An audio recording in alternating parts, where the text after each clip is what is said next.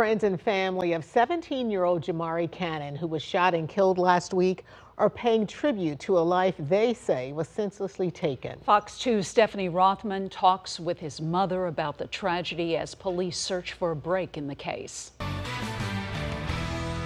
After waves of rain, suddenly, a bit of sun Tuesday afternoon makes way for a show above. But I know God got him now. Oh, yeah. Oh, he stopped the rain and brought the rain, bro. Right. The rainbow providing a bit of solace, accompanied by a sea of blue and white balloons filling the air.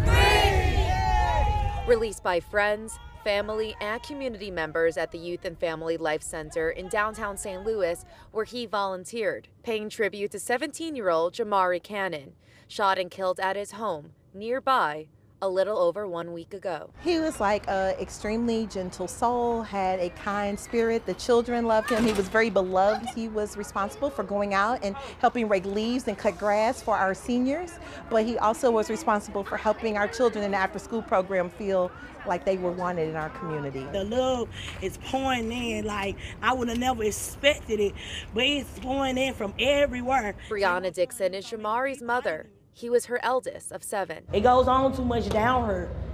All these type of little communities, it just needs to stop. It's sickening. Kids not even growing up. My son can't even see 18 now. On February 5th, Dixon came home frantically looking for her son. She said she didn't see any police or first responders, so drove around, only to later find her son dead for an hour, shot as he was going inside his house. Don't be leaving nobody out there dead that long. He could have probably got saved.